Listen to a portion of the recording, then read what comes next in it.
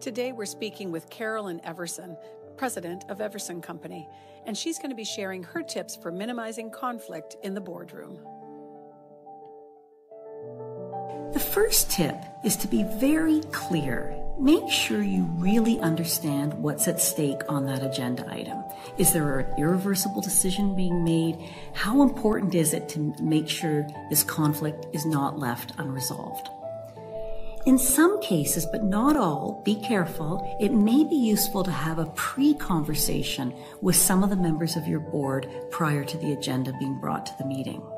But be very careful not to attempt to sway their views, but instead use these conversations to make sure that your director has all the facts, they understand what's at stake, and that you understand their position.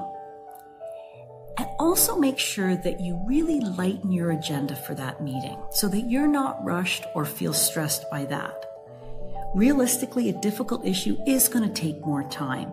And so just make sure that a difficult issue has enough time on your agenda. My second tip is for you to be very confident. And I've got a couple of hints that maybe can help you feel more confident in these situations. First of all, prepare your own introductory remarks so you can carefully introduce the topic for discussion.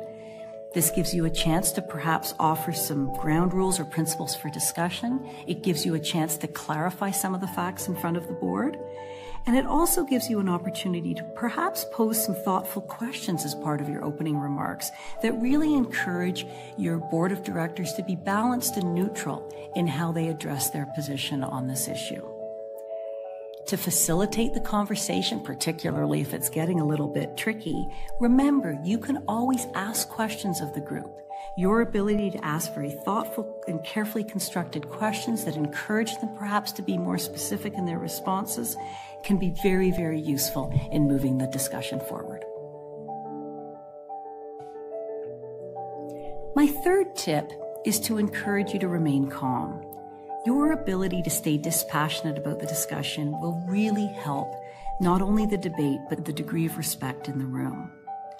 Once the group makes a decision, you need to provide a calm perspective on the impact that's actually been made. Likely some will be upset or disappointed, and try to keep them focused on the outcome and to keep that in perspective. It's also very useful to follow up with key members of the board that may need some sort of a pep talk or a simple thank you after the meeting. Thank everyone for being present and for their thoughtful contribution, and remind them that even though personalities and viewpoints may differ on issues like this, everyone is investing their time and expertise to the betterment of the board on behalf of all members.